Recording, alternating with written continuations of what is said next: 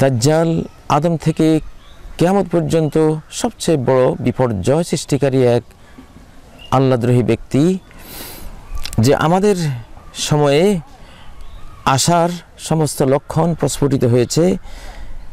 সে এই পৃথিবীতে বর্তমানে আছে, নবী সাল্লাল্লাহু আলাইহি সাল্লামের যুগ থেকে আছে, একটা দ্বীপে বন্দী অবস্থায় রয়েছে। সেখান থেকে সে পৃথিবীর বড় বড় বিপর্যয় সৃষ্টিগুলোর পেছনে ভূমিকা রাখছে। দাজ্জাল সম্পর্কে সহিহ মুসলিম থেকে একটি হাদিস আজকে আমরা অনুবাদ করব। হাদিসটির 2937 নম্বর। নওয়াস ইবনে সামান রাদিয়াল্লাহু তাআলা আনহু বর্ণনা করেছেন যে রাসূল সাল্লাল্লাহু আলাইহি সাল্লাম একদিন যাকার রাসূলুল্লাহ সাল্লাল্লাহু আলাইহি সাল্লাম আদ-দাজ্জাল, রাসূলুল্লাহ সাল্লাল্লাহু আলাইহি সাল্লাম একদিন দাজ্জালের কথা আলোচনা করেছেন সকালবেলায়। ফাখাফাদা ফিহি ওয়া রাফা, তার ব্যাপারে ছড়াই উতরাই অনেক বক্তব্য দিয়েছেন। হাত্তা জানান্নাহু ফি তায়ফাতিন নাখল, আমরা ধারণা করলাম যে দাজ্জাল সম্ভবত খেজুর বাগানে লুকিয়ে আছে। এতটা কাছে ভাবলাম, যেহেতু সে বর্তমান আছে, এজন্য নবী সাল্লাল্লাহু আলাইহি সাল্লামের সত্যবাণী শুনে আমাদের দাজ্জালকে খুব নিকটে মনে হলো। ফালাম্মা রুহনা ইলাইহি আরাফা যালিকা ফি উজুহিনা আরাফা যালিকা ফিনা, নবী সাল্লাল্লাহু আলাইহি সাল্লামের কাছে যখন বিকেলবেলায় আমরা আসলাম, তিনি দাজ্জাল সম্পর্কে ভয় ভীতির চিহ্ন আমাদের চেহারায় দেখলেন। তিনি বলেন, মা শানুকুম, তোমাদের কি হলো, তোমাদেরকে বিমর্ষ দেখাচ্ছে কেন? তখন আমরা বললাম, কুলনা ইয়া রাসূলুল্লাহ যাকারতা দাজ্জাল গাদাতান ফাখাফাতা ফি রাফাতা, আপনি একদিন আজকে সকালে দাজ্জালের কথা আলোচনা করেছেন, তার ব্যাপারে অনেক ছোট বড় বক্তব্য আপনি দিয়েছেন। হাত্তা জানান্নাহু ফি তায়ফাতিন নাখলি, আমরা ধারণা করলাম যে সে এই খেজুর বাগানেই লুকিয়ে আছে। ফাকালা গায়রুদ দাজ্জাল আখওয়াফুনি আলাইকুম, তিনি বলছেন যে দাজ্জাল ছাড়া অন্য একটা বিষয় আমি তোমাদের ব্যাপারে বেশি ভয় পাচ্ছি। এই ইয়াখরুজু আনা ফিকুম ফাআনা হাজিজুহু দুনাকুম, আমি থাকতে যদি দাজ্জাল এসে যায় তাহলে আমি তার সাথে মোকাবেলা করব, তোমাদের কোনো প্রয়োজন হবে না। ওয়া ইয়াখরুজু লাস্তু ফিকুম, আর যদি আমি না থাকা অবস্থায় সে বেরিয়ে আসে, ফামরুন হাজিজু নাফসিহি, তাহলে প্রত্যেকেই নিজের মোকাবেলা তার সাথে নিজেই করতে হবে। আল্লাহু খলিফাতি আলা কুল্লি মুসলিম, আর প্রত্যেক মুসলিমের জন্য আল্লাহ আমার খলিফা, আমার পক্ষ থেকে আল্লাহ তাদেরকে হেফাজতের ব্যবস্থা করবেন। দাজ্জাল কোন বয়সের হবে? নবী সাল্লাল্লাহু আলাইহি ওয়াসাল্লাম বলছেন, ইন্নাহু শাবুন কাতাতুন, সে তরুণ বয়সের, অত্যন্ত সুঠাম দেহি হবে, চুলগুলো প্রচণ্ড কোঁকড়ানো হবে। তার চোখের বর্ণনা কেমন, তার চোখ কেমন হবে? নবী সাল্লাল্লাহু আলাইহি ওয়াসাল্লাম বলছেন, আইনুহু তাফিআ, তার একটা চোখ উঁচু হয়ে থাকবে, চোখের গর্ত থাকবে না, চোখগুলো যেভাবে গর্তে থাকে সে তার চোখ গর্তে থাকবে না, উঁচু হয়ে থাকবে। কান্নী ইউশাব্বিহু বিআবদুল উজ্জা ইবনে কাতান, আমি তাকে যেন আব্দুল উজ্জা ইবনে কাতানের মতো মনে করছি। ফামান আদরাকাহু মিনকুম ফালিয়াকরা আলাইহি ফাওয়াতিহা সূরাতুল কাহফ, দাজ্জালকে কেউ পেয়ে গেলে, তার সম্মুখীন হলে তার করণীয় কি? নবী সাল্লাল্লাহু আলাইহি ওয়াসাল্লাম বলছেন, কেউ যদি দাজ্জালকে পেয়ে যায় তাহলে সূরা আল কাহফের প্রথম আয়াতগুলো, প্রথম যে 10টি আয়াত রয়েছে, আলহামদুলিল্লাহিল্লাযী আনজালা আলা আবদিহিল কিতাব, এখান থেকে এই 10টি আয়াত যাতে তার সম্মুখে তেলাওয়াত করে, তাহলে দাজ্জালের বিপর্যয় থেকে, ক্ষতি থেকে সে বেঁচে যাবে। দাজ্জাল কোন জায়গা থেকে বের হবে?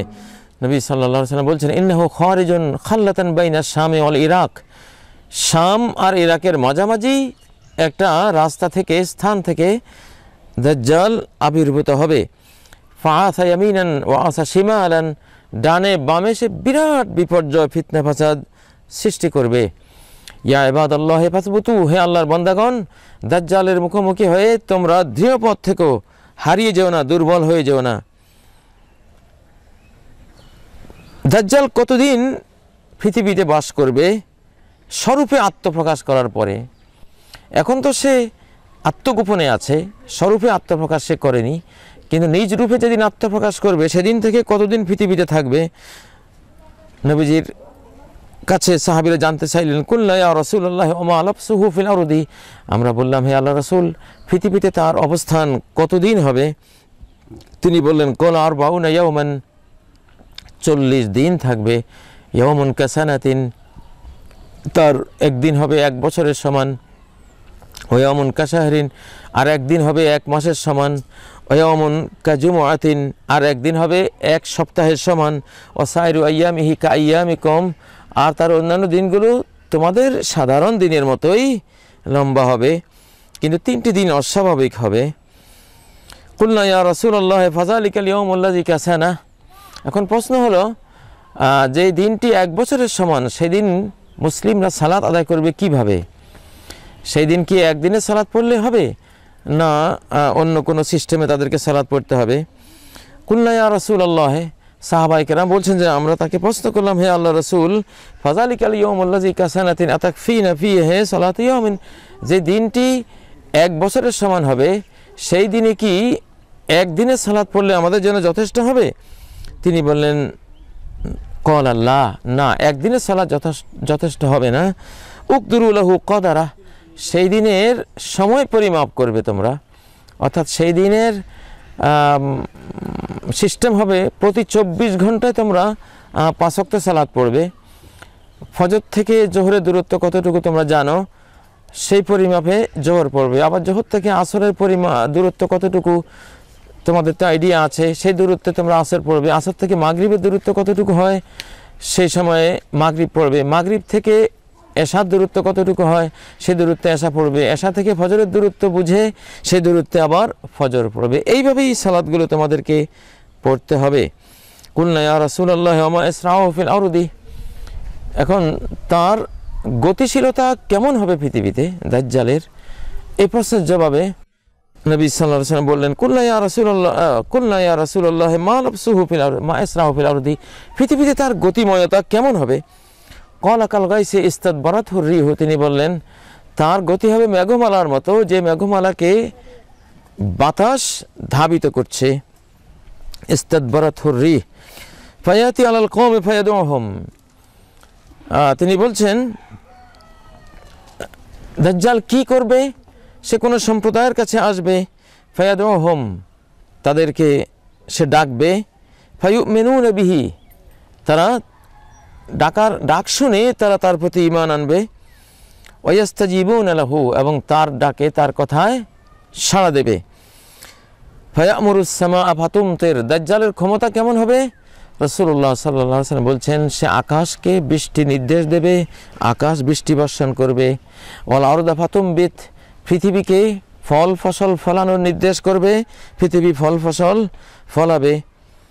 ফলে কি হবে? ফাতারুহু আলাইহিম সারিহাতুহুম আতওয়ালা মা কানাত জুরান, তাদের পশুগুলো, চতুষ্পদ জন্তুগুলো অত্যন্ত মোটা তাজা হবে, তার গজগুলো অনেক উঁচু লম্বা হবে। ওয়াসবাগুহু দুরুয়ান, তাদের স্তনগুলো খুব পরিপূর্ণ হবে। ও আমাদ্দাহু খাওয়াসের, ফ্যাটগুলো খুব সুদীর্ঘ হবে, বিশাল বিশাল পশুতে রূপান্তরিত হবে খেয়ে দিয়ে। সুম্মায়াতিল কওম ফায়াদুহুম, দাজ্জাল আরেক সম্প্রদায়ের কাছে যাবে, তাদেরকেও তার প্রতি ঈমানের নির্দেশ দেওয়ার জন্য সে ডাকবে। কিন্তু ফায়ারুদ্দুনা আলাইহি কওলাহ, সেই সম্প্রদায় তার কথা প্রত্যাখ্যান করবে। ফায়ানসারিফু আনহুম, তখন দাজ্জাল সেই সম্প্রদায়কে বর্জন করে সেখান থেকে চলে যাবে।